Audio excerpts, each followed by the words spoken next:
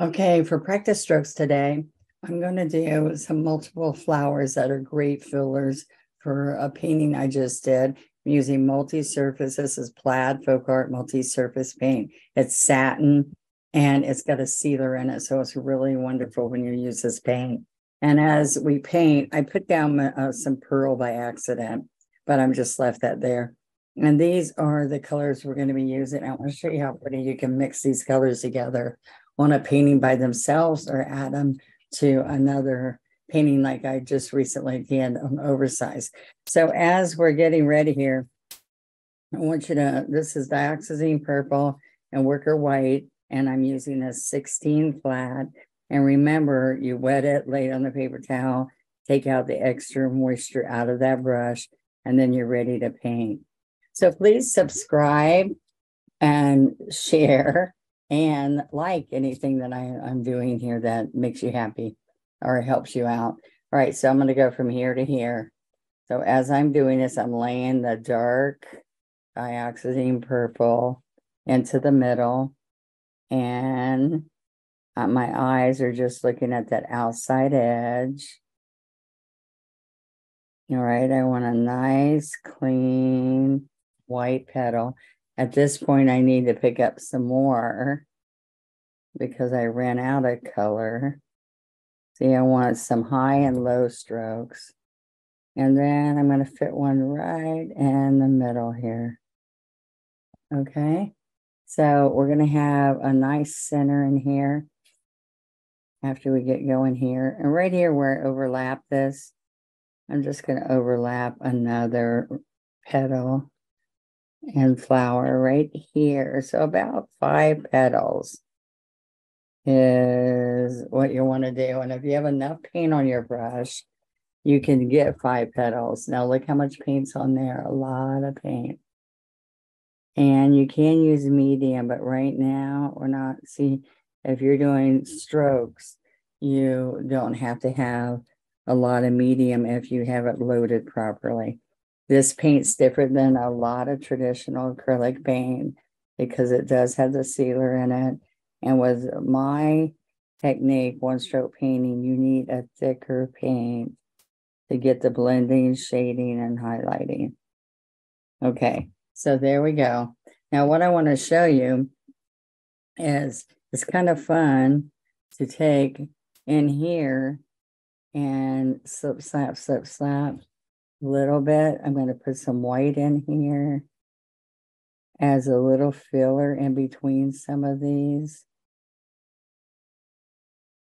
I use a smaller brush for this, but I want you to see that I'm coming in here with a little bit of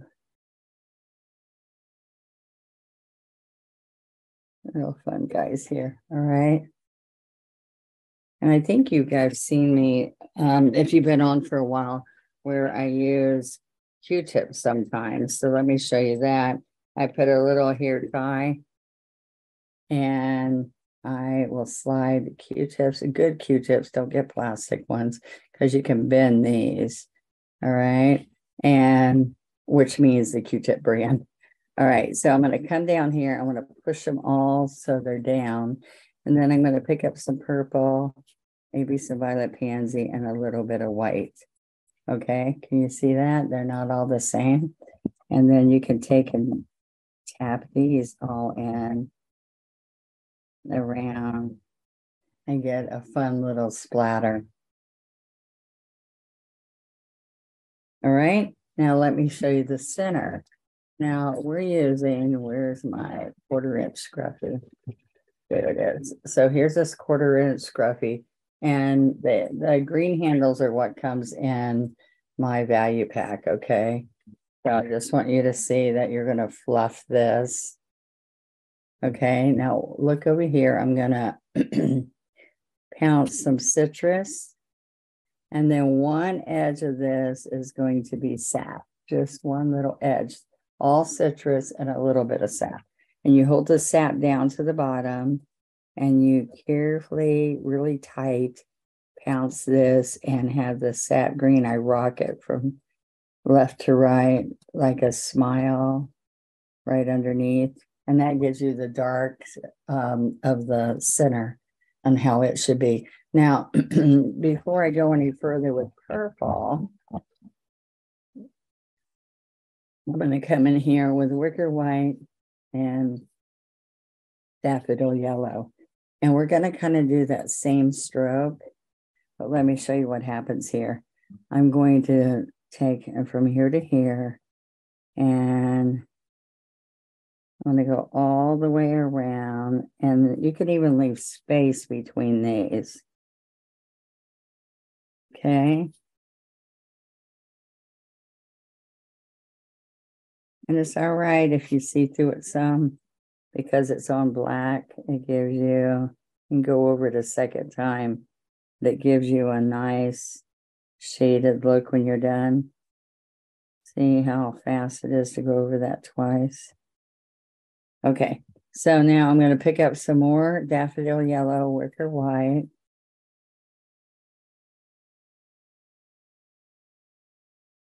I'm going to tell you again because I can't remember if I told you the citrus green and the sap greens, how I pounced with the scruffy.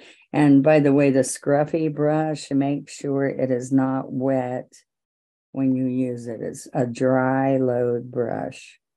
You always load it dry or you'll have a mess. So I've done 2 rows in there. And the ruffled petals, now I'm going to come in here with a little bit more sap green. Let's get some more sap, a little bit of citrus.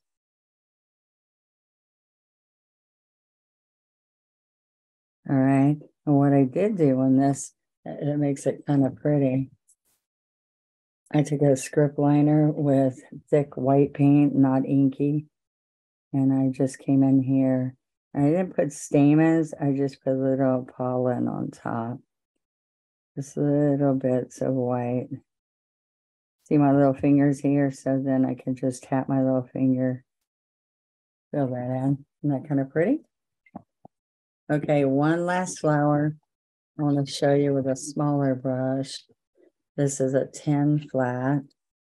And so what's going to happen here, this is a hydrangea. And I've shown you different hydrangeas, but in this collection, and where I put this into an oversized painting, these were the little small, you have small, medium, and large flowers as you're painting. These were the smaller, so you could do them in different sizes here. But that's about what size they were on the oversized. But if you use a 12 instead of a 16, it just makes this a little bit smaller for any canvas that you put it in. All right, so the first thing is I'm picking up with this 10. I made the area where it was going to be. And let's go to the big guy here first. And so, you know, a crescent moon would be just like that, okay? So I hope y'all can see the difference. We don't want a rounded edge.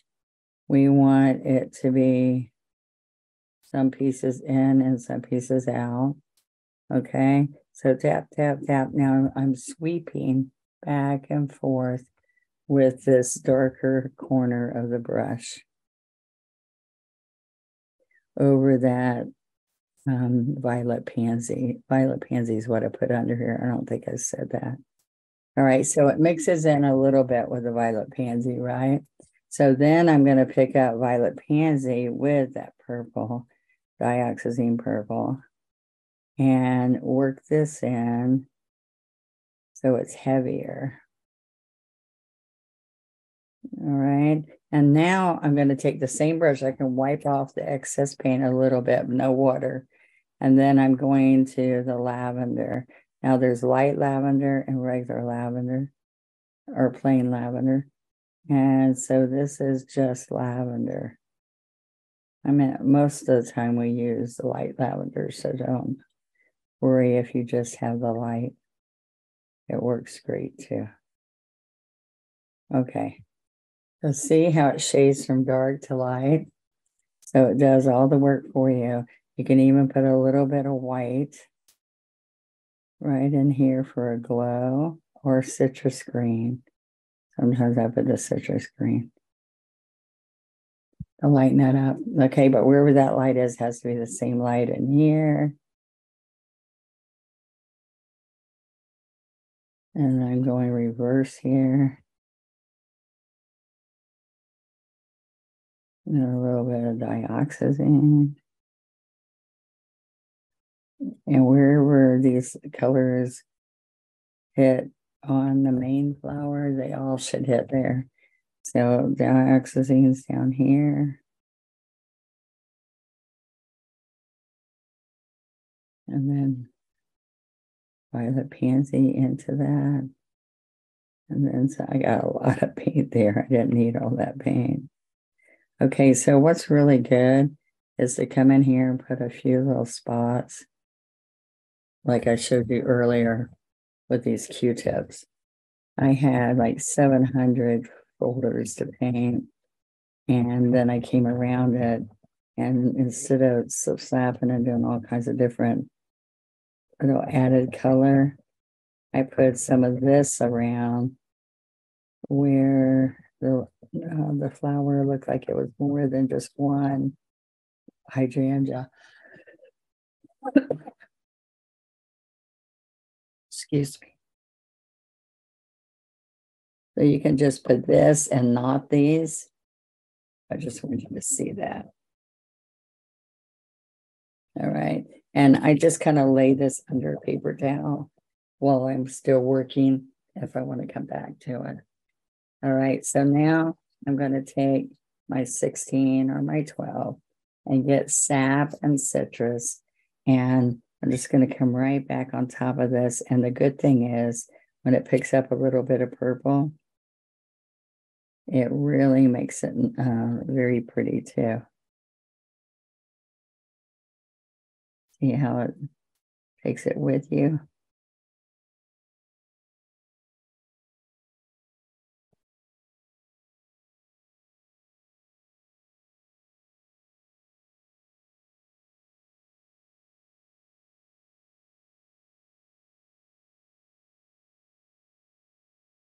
All right.